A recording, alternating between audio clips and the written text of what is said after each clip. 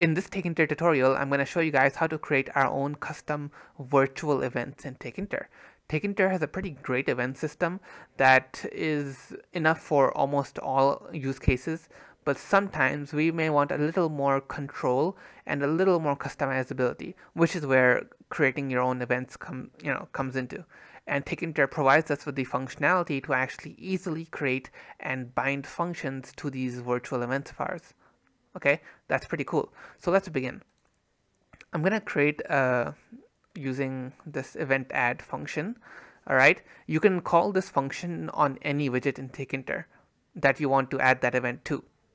Like there's a button that you want to add this event to, or there's a label that you want to add this event to, or maybe you want to add this event to the entire application, in which case you're going to add it to root, or you can add it to a specific window by calling it on that top level window, or for a specific frame. Okay, this function is callable on any Tkinter widget.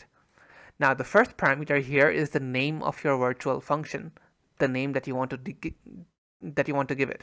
All right. Now you need to keep this format in mind. There needs to be this crocodile tears that surround your the string. Okay. So let's call it custom event. All right. Now we need to actually define how this event occurs. For example, button 3.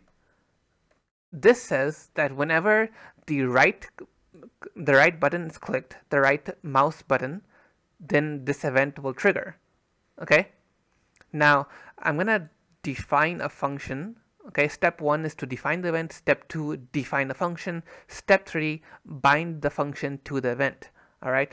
So I'm gonna define a function that's called hello world,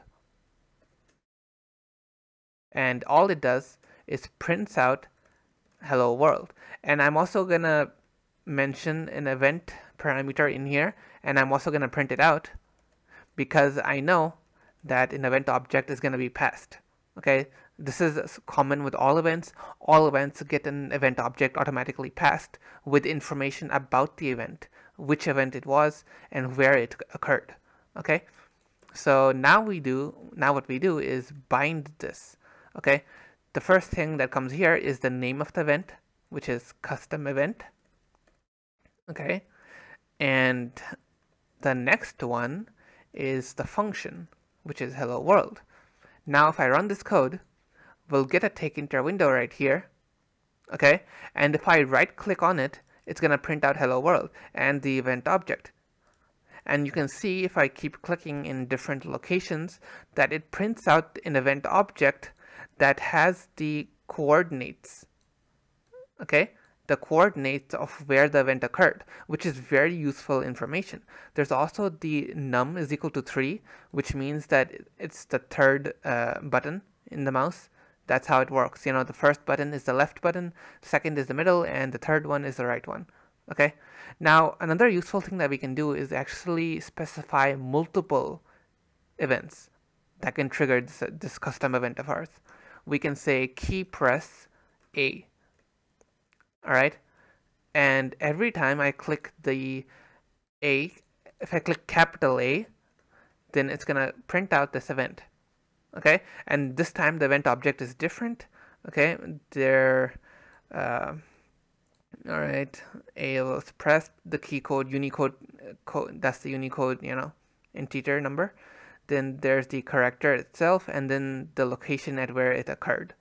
Okay, and we can also just do this, I believe, and if I click anything, it's gonna trigger. Okay, I clicked H, I clicked F, it's now printing out over there, and S, F, C, yep.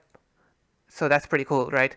This is how you can create your own custom virtual events. Now what you can do is also delete an event, just in case. Event delete. Now you, should I be binding it over here? Okay, hold on. Let me just do that. All right, and what we'll do is create this function, just change the name, and we'll call it remove event. Okay, and its goal is going to be to remove this event.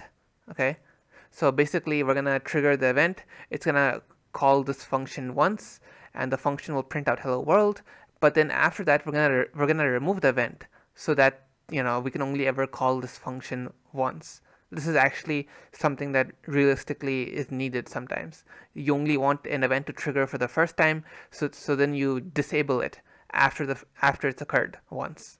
Okay, so I'm gonna just copy paste this over here, and if I just change this to event delete, then that's all we need to do actually.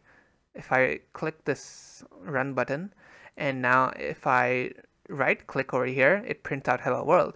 But if I right click again, it's not printing out anything because the event has now been deleted. Let's run this code again, but this time I'm going to remove the key press from here. Let's see what happens. Okay, now if I click on the right mouse click button, okay, now I'm clicking on it again, it's not printing out hello world. Okay, it only prints it out once. But if I click the keyboard keys, it prints out hello world. See, I'm clicking them right now. That's because we only deleted this event. Okay, we only deleted custom event from occurring if this button was pressed.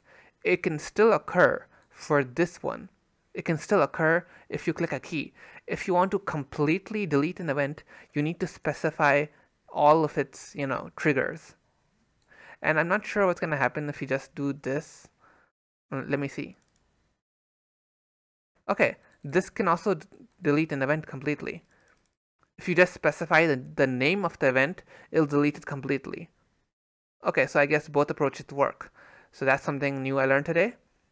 And that's about it. That's all I really wanted to tell you guys in today's video. There's also some additional content I have on events and how you can use them, different types of events, and a list of all events in Tkinter. I'll leave all relevant video and website links in the description below. Alright, see you guys in the next video.